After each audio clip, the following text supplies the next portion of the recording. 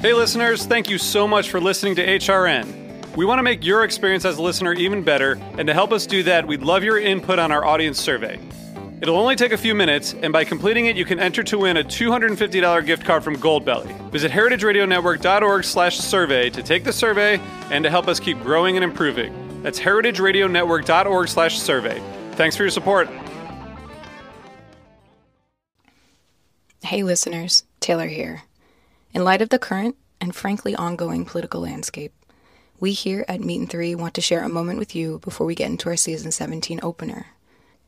A moment to take a deep breath together and acknowledge and stand in solidarity with communities across the country and the world that are being attacked not only by hateful rhetoric, but by harmful policymaking.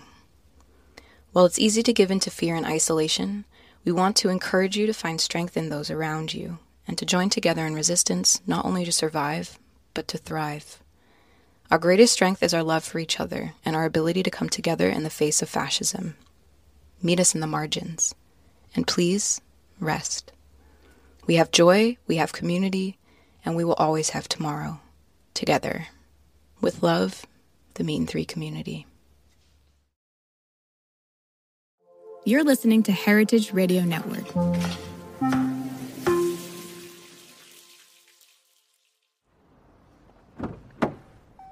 Oh, hey. So glad you can make it. We are taking a meaty road trip to a special someone's wedding. And we're meeting this season's fellows of Meat and Three along the way. Grab your car snacks and your coffee, because we've got an early start. Our first stop is at the market with Bean Metcalf. So it is about 6:45 on a Saturday morning, and I'm taking you with me to one of my all-time favorite places, my booth at the Lane County Farmers Market. Oh, hi guys! Yay! Once we're all here, we start putting up our tents, getting the veggies all set up. Celery over there too? And if there's time, I'll stop and get a quick coffee from Harai Farms.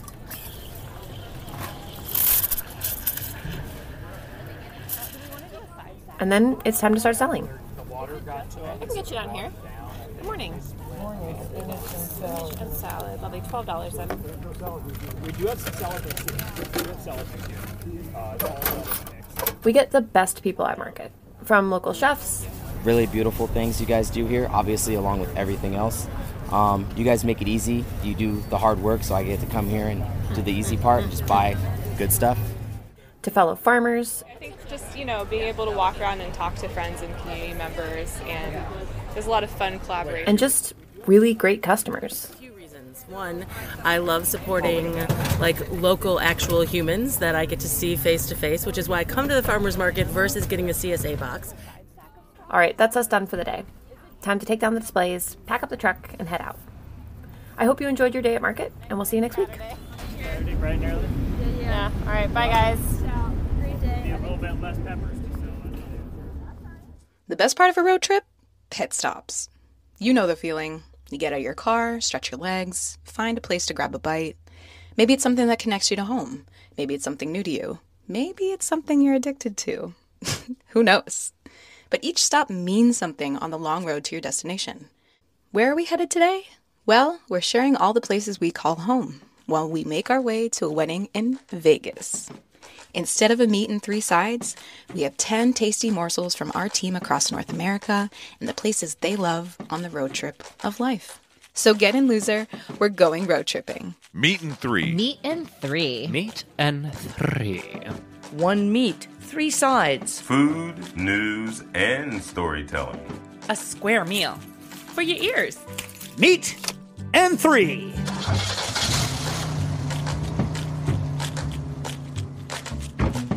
All right. Let's head on down to the Lone Star State to see where Seti El Grullon, a newbie to Texas, finds a world within a world at their favorite spot. What's your favorite place to grab a drink when you're new in town and there's a water boil notice? Well, Borderland, of course. Let's take a drive to one of my favorite coffee shops in town. Borderland is located inside a little placita, and it's this little slice of oddities that's a little different from everything you see in town. It's funky, colorful, and full of art, and it transports you to another place, another world. While I was waiting for my drink, I looked around to see all of the art hanging on the wall. My favorite painting is always this one of a boxer. It looks just like my childhood dog, Brandy. Other things hanging on the wall: Bart Simpson running away, Mona Lisa in a bright pink frame with a reddish woman striking a pose, poster in icy mountains with snow angels. While I was taking in the vibes, I met with Elliot, a longtime Laredo resident that's lived all over the country who's back in town. What I like about Laredo is that it's its own world between two countries. The mix of, the U.S. and Mexico. This is like a mix. I'm not sure why I keep coming back to this spot, but something about it being different from everything else makes me feel safe and seen as an outsider. Maybe that's what I love about it. That even in a place so far from home, I can step into another world and feel loved and cared for while getting a good cup of coffee, or in my case, London fog.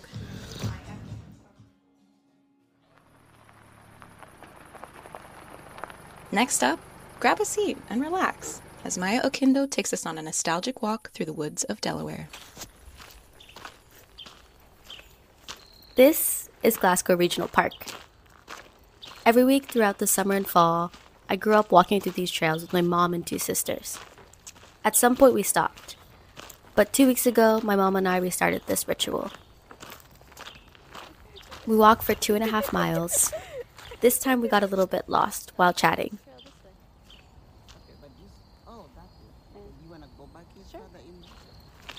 We usually finish off our walks in silence, listening to the sounds of the woods.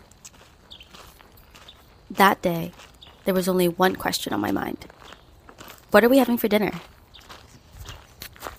Eventually, we finish our trail and return back to civilization.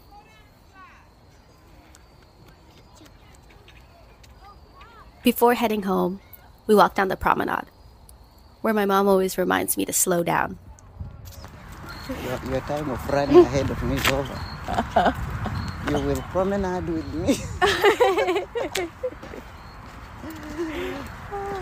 This is not a path that is meant for rushing, okay? Okay. As we head home, my mom and I decide that some arepas with black beans, sweet plantains, and crispy pork belly would be a good way to end this day.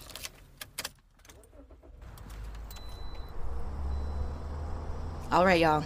It's time to make a pit stop on this cross-country road trip. Let's check in with our resident Floridian, Kia Damone, who's starting her morning with a very shocking, very vulnerable, and problematic realization. I'm not gonna lie, Dad, I think I might have an addiction. I think I might really be addicted to Chick-fil-A. I ain't gonna lie. It's better than drugs. It's better than drugs, but still. It's the chicken filo. Come on, ugly dog. Oh, Nico. Move! Okay. You sat me here. That's true, but...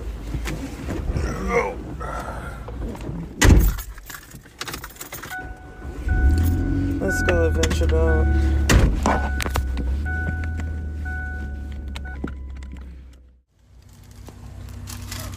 Thank you. Thank you. What is you it? order fruit? Nope. Wait, did this show? What, hash brown? There's fruit in here. Oh, is the fruit extra?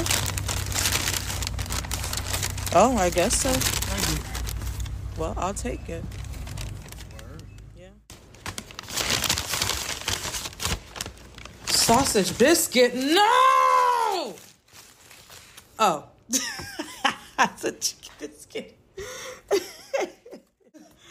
Whew, I was about to be so mad. Nico, get out of here. Oh, so you know how they put the yogurt in this bag too, right?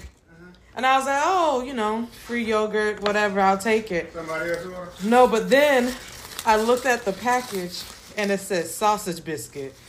And I said, ah! And then I opened it up. I said, okay. Oh. I was like, don't do this to me, man. Next up, our executive producer and my co-host H. Conley takes us to buy Betty's Tamales. As an American living in Berlin, one of the things my friend Duncan misses most is Mexican food. So when he came to stay with me in New York, I had to take him to get some tamales from Betty. She's not always there, especially if it's raining, but it was a bright, sunny, 75-degree day in October, so I was hoping against hope I would find her. But when we were walking through the market, I didn't see her in her usual spot. I was telling him to keep an eye out for a small woman with a metal grocery cart when Betty walked right past us. Oh, hey. Morning. Hi, I was just coming to look for you. Yeah. Yay. We followed her to her cart in a different spot than usual and got 2 cheese tamales and some salsa verde. 2 cheese? Perfect timing. We went home to eat out on my patio, as in my fire escape. To the patio.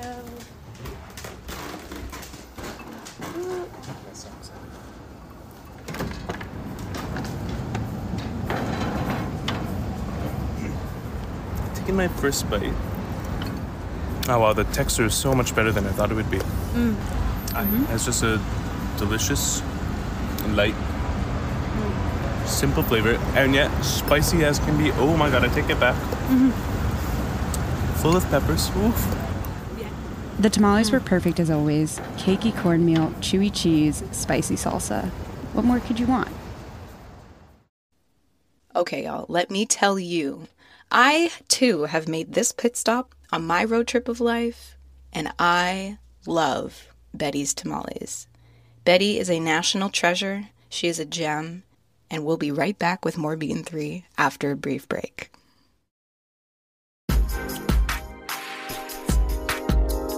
Whether you're a chef or just love going to restaurants, you know the best ingredients are everything, especially when it comes to beef. In Northern Australia, there's a different approach to raising high-quality beef.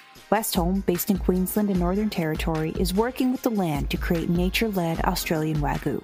They steward 16 million acres of rangeland, guided by their natural ecosystem, and are led by a belief that if they balance the needs of their cattle with the needs of their environment, both can thrive. Their team of rangeland experts and nature managers use a variety of tools like satellites that assess grass health and on-the-ground research to monitor and respond to the welfare of the environment. These cows graze on native grasses like Mitchell grass, which is only found in Australia, along with dozens of other plants, herbs, and seasonal legumes. Cattle are happier when they have the freedom to forage and explore, so Westholme ensures they can roam wild, foraging at will for the first 2 to 3 years of their lives. The result is high-quality Wagyu beef that reflects the terroir of Northern Australia and a flavor suited to complement any cuisine. Westholme believes that when nature leads, flavor follows. Learn more at westholme.com. Welcome back to Meetin' 3. For our second stop in the Big Apple, Taylor Graham takes us to our favorite pizzeria in the city, which used to be known for its iconic dollar pizza slice. Its pricing may have gone up by 50%, but its deliciousness remains the same. Let's take a subway ride to my favorite pizzeria in New York City, Two Bros Pizza, famously known for serving what used to be their $1 pizza slice. As you approach the corner where Two Bros Pizza resides, you're immediately greeted with the hustle and bustle of pizza pans going in and out the oven and hungry customers looking to grab a quick bite.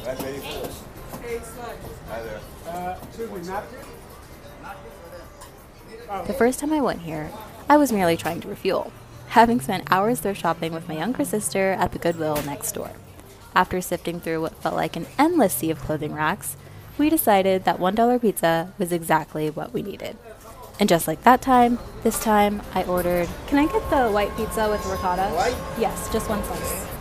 As someone who avoids tomatoes when possible, a good white pizza is greatly appreciated. Overall, the pizzeria embodies the essence of the city itself. A lot is going on, and there are many moving parts. And because the building's doors are left wide open, even when you step inside, you are still subject to the New York City soundscape. Plus, the service is fast and efficient, leaving the customer with only one decision to make. What do you guys want to order? Regardless of your topping preferences, I've found that their slices, now priced at $1.50, always deliver. Get your popcorn ready! We're headed to the movies with Hugh Huen for the screening of our food documentary, Rice and Grits, at NYU. Hey everyone! So I am sitting in a movie theater at NYU for the screening of my short documentary, Rice and Grits. The film is a love letter to my mother and how her cooking mixes our Vietnamese heritage with soul food. Oh, it looks like it's about to start, so I will see you guys afterwards. Qua đây thì mẹ phải đổi cái tên là Nga Thị Lý, chứ không có lấy tên Bỉ. Thì lúc đó biết nếu mà mới kêu được cái tiếng mẹ ơi thì nó nói chắc là mẹ đi làm được, thành ra mẹ đi làm. Wow, I am craving a bowl of rice with some of her collard greens and neck bones right now. Oh my God, that was so cool to see Grandma on the screen. She's so funny. Everybody was laughing the whole time. And I'm here with my nephew, and I'm so glad he got to see it too. It was very touching, and it felt very personal to watch them cooking together. And I'm really happy I get to share our story with some friends. It is a thrilling documentary that one should watch and gain insight of Vietnamese culture in Georgia. This really is a full circle moment for me. I remember I was sitting right here and wishing to have a film screen at this festival. So this is a sign for all of you guys out there to just keep pursuing your dreams, because it will happen. Next up, we are heading from a dazzling night in New York City to the cozy lakefront of Chicago. Ash Tyler takes us to her favorite place to enjoy a meal and her community in Hyde Park. Grab a jacket and your picnic blanket. I hear it's a beautiful night. I've got my dinner packed, and we've got to get there before it gets dark. Let's go. After about 20 minutes or so of walking/jogging, we have finally made it to Promontory Point. This is a Chicago landmark that continues to charm locals and tourists. I love the Point. I think it's a very special place. It's beautiful. The Point is part of Burnham Park, and it's a peninsula that goes out into Lake Michigan. I love to walk out here, to paddleboard, have parties, and to bring my meals. And I know that I'm not the only one. I love the community that's out here. I love the camaraderie that is expressed, and it's an awesome space to share. You can basically see the peacefulness of the lake and the city view. In April 2023, the Point was officially named a Chicago landmark, with ongoing conservation efforts to preserve this nearly 100-year-old space. Cultural, historical place here in Hyde Park, where many generations have celebrated. Tonight is actually the supermoon. People are perched on rocks and bundled up to protect themselves from the wind, and are holding parties, all with cameras looking up at the sky. It just doesn't get any better than this. Whether it's someone's first or 50th time coming to the Point, I'm so glad that I get to share this space with them. Now, I can't wait any longer. My pozole smells delicious, and it's about to get cold, so I've got to eat.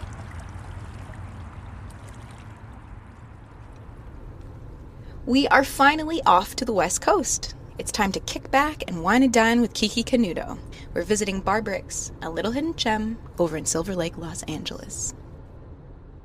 Date night is one of my favorite nights, and tonight we're going to Bar Bricks in Silver Lake.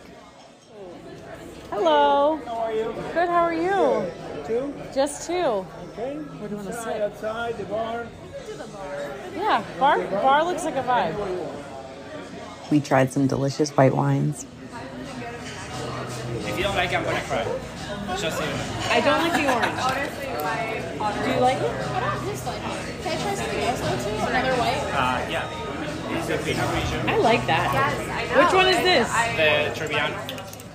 The dish that I'm getting tonight is the orecchiette pasta, meaning little ears in Italian. It has pork sausage and rapini, and it's so delicious. Oh, this looks so good. Thank you. Oh, wow. It's hot. That's very good. I like that a lot. Want some more? Yeah. And of course, no dinner date is complete without dessert.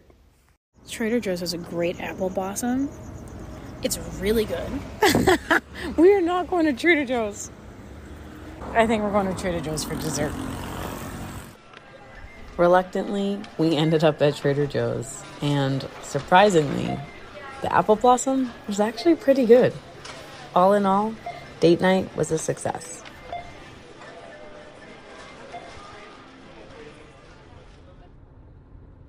Last, but certainly not least, we are finally headed to Sin City to catch up with Jessie Nicely, who happens to have just gotten married. Let's see what she's doing to celebrate. Woo! When we got engaged in 2023, we knew right away that we wanted to get married in Vegas. We also knew we wanted to eat well. To get things kicked off, we're headed to a place near and dear to our hearts.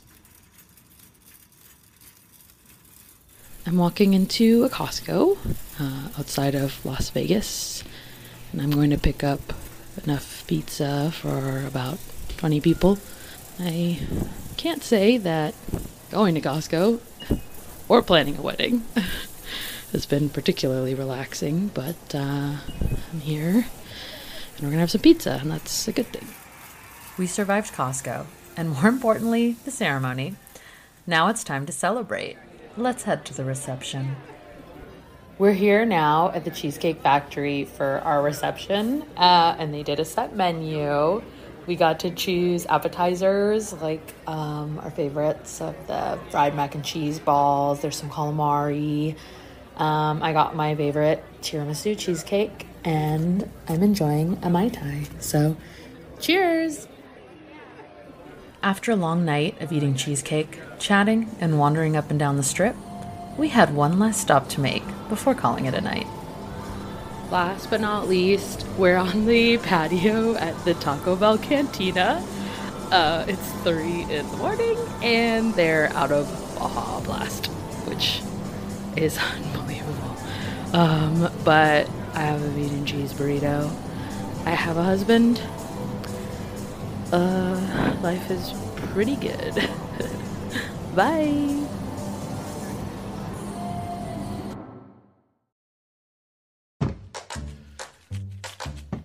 That's our road trip.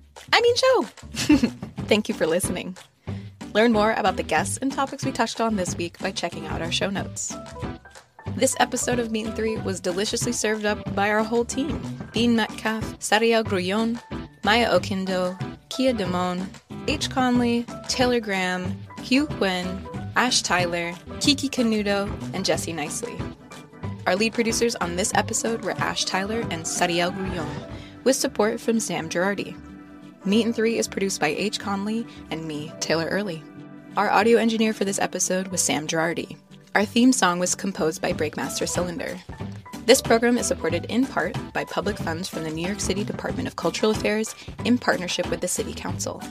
Meat and Three is powered by Simplecast. Meat and Three is a production of Heritage Radio Network, the world's pioneer food radio station. Learn more at heritageradionetwork.org and follow us at heritage_radio and at meaty.gram. And please stay in touch. Whether you have a story idea or would just like to say hey, write us at ideas@meatand3.nyc, and that's all spelled out.